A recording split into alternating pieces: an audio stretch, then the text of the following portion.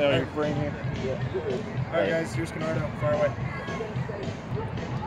Kenardo, what were your thoughts on INDY 11? You know, their first time here, and what they presented to you guys. Yeah, I mean, they're a good team. They move the ball well, and they're pretty big and strong, especially in the midfield, pushing our guys around a little bit. But I think second half we get prepared for the challenge and go out there. I think we present ourselves well in the second half.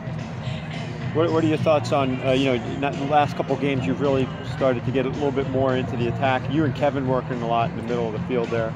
Yeah, I mean, it's come down to chemistry. I mean, I wasn't here last year and I come in, I wasn't here for pre-season, so I'm the last one to get in. So, I mean, the chemistry was a bit off the first few games, but I think in training with Kevin and all the guys, they're getting used to me, I'm getting used to them. So, I mean, it's getting better from here.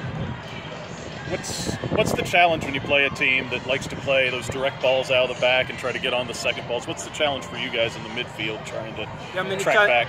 It's just, for us to just read the second ball, just pick up the second balls in the midfield, and the defenders have to be aware of the flick-ons and stuff like that. So, I mean, it's a good challenge for us. I mean, it's a good test for us early on in the season to see where we're at. And I think we present ourselves pretty well today. Coach Lilly talked about this. It was pretty physical, and it seemed like the refs let things go. Was that your perspective out there? I mean, it was. Yeah. I mean, it's a man game. It's a man game. So we have to just rise to the challenge and be more physical next time we play them, because we know what they're going to present the next time, and we're going to go to their place, and it's a bigger field. So give us more time to play on the ball. So I think we'll be ready next time we face them. You know, defensively, they play that flat four across the back and stay pretty compact as well. What's the challenge then going forward, trying to pull them into wide positions, or you know, what can you try to take from this game to do next time you play them? Yeah, I mean, obviously it's come down to how we keep the ball well and how we keep the ball in the midfield. So we have to give the wing backs time to go forward and the forward times to get in behind. So I think we didn't move the ball as much as we wanted today, but I think as the season goes on, we get better in possession. That final sequence there where you got the shot away too, is that the kind of sequence though you're talking about more, with Ray working it down the wing, playing it back to you at the front of the top of the box? Yeah, exactly. When we get Ray and Jordan Dover in the offensive thirds, we're a pretty good team. So we need to do more of that going forward this season. You've been on some quality teams with Bob and stuff, and you've had playoff type teams. 8 games through now, you guys haven't lost yet, you haven't trailed yet. What's the mindset now going forward? Do you guys feel like you have a really championship type caliber type team, or one week at a time?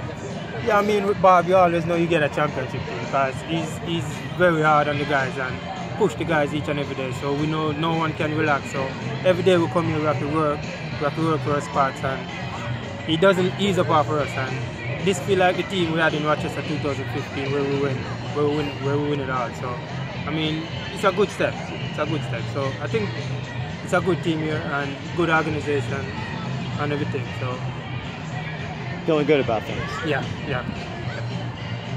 With preparations coming for a 2-game week with the Cup in the middle, coming off 90 minutes, how do you prepare in terms of, you might be coming off the bench in that game, you might not even be in the 18? What is this week of preparation like for a 2-game week?